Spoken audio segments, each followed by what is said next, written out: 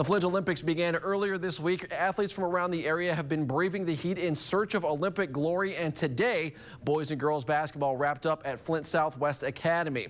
It was hot at the academy today, but it didn't seem to bother Northwestern or Kearsley as they battled for first place today. First half, the Wildcats doing some damage on the low block as Antoine Cox gets open and scores easily to extend lead to 8. Later in the game, it's Kearsley fighting back. Dietrich Young working the baseline to perfection as he converts the finger roll.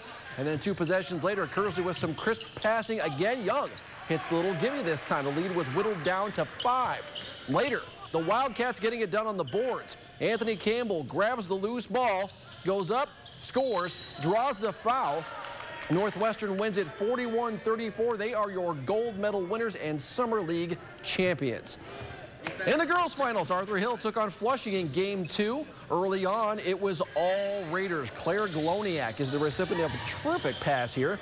She converts down low as Flushing takes a 2-point lead. On the next possession, the Raiders get out and run. Brianna Perry beats everyone down the floor for the lay-in, and Flushing is up by 4.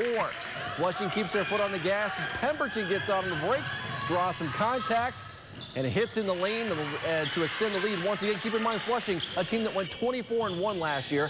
Minutes later, Flushing goes back to Perry. This time it's in the paint. She creates some space and hits. The Raiders win it 39-33, and they are your girls' gold medal winners and Summer League champions.